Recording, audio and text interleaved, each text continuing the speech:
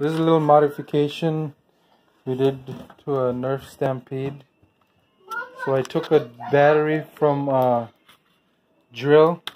It's a 12 volt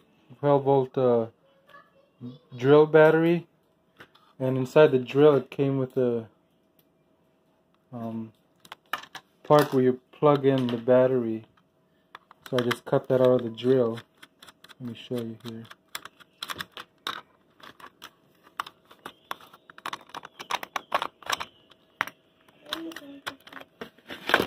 This part right here, and they glue gunned.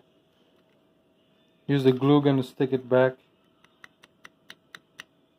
on the back of this thing, and so you can. And I made the wire long enough so when you take this off, you can just pull it back and unplug the battery. I used this is a 16 gauge. I'm pretty sure these are 20 gauge, but I didn't rewire this.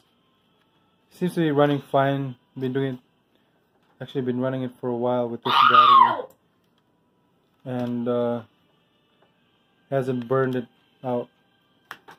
And of course I cut out the on and off switch. Probably not a good idea, but if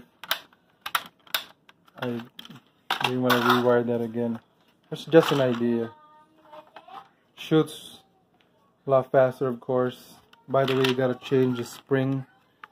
On the back of this is the sensor that stops when you engage this. The stock spring, it will actually stick, and the gun, this thing will just keep shooting. So what I did, I took one of the springs from one of the rails, and it's strong enough to where when you put it here, you'll see it when you open it up. Just replace the stock spring, and you won't have that issue again.